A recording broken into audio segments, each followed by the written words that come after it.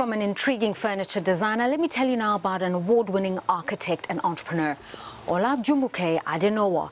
She's regarded as a trailblazer in Nigeria's property scene. When not designing landmark buildings, she's doing luxury homes using a holistic approach that really taps into African design. And so In Business Africa caught up with her to find out more about her philosophy.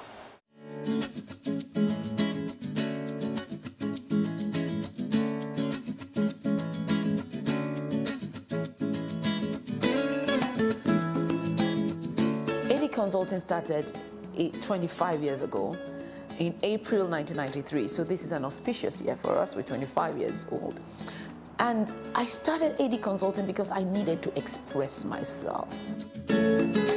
For me, architecture is deep.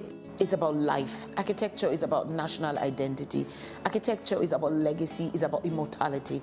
It's about man's quest to live forever.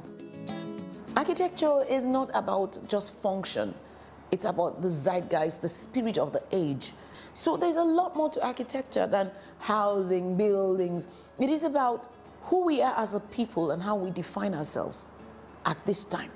The fact that my passion right now in life, my legacy, is to define an African architecture, contemporary one, of global relevance, that the whole globe can see Africa and see our own contribution to the whole conversation that is architecture.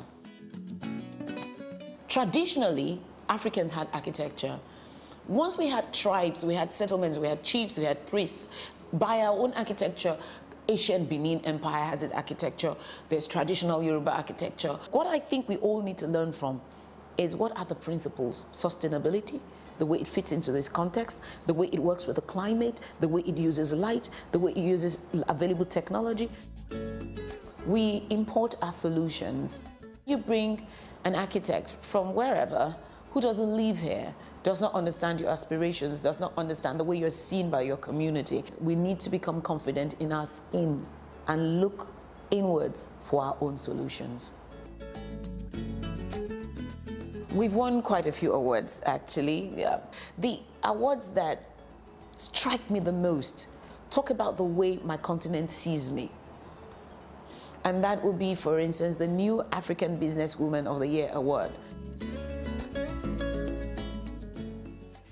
Awesome Treasures Foundation started 20 years ago, and it's about raising transformational leaders.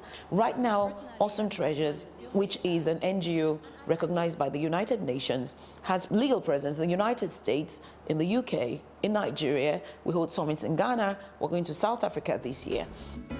This is Voice of Change, your favorite radio program on leadership, going strong for the last 8 years. There is no crisis as deep in the 21st century as a crisis of leadership. And Voice of Change is about leadership. It's about raising the leader in you. It's not enough for you to succeed. Only a life lived for others is a life really worth living. I actually made a church that could contribute to the community. The school next door uses the hall. It's not a nuisance. It works well with its community, and the sheer scale sits 2,250 people. Everybody can see sight lines all solved and an office complex that is Guiding Light Assembly. There is a residential building in Ikoyi in Lagos. And what do I love about this? These are the best clients I've ever worked with, ever. Because they believed in me. They allowed me to guide them, and they let us execute. And the building is loved by everyone. That's, for now, my newest baby.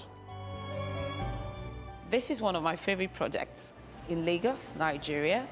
This mosaic I designed to celebrate the family and the family unit, which is the bedrock of society. The material is glass mosaic, and I've created a waterfall.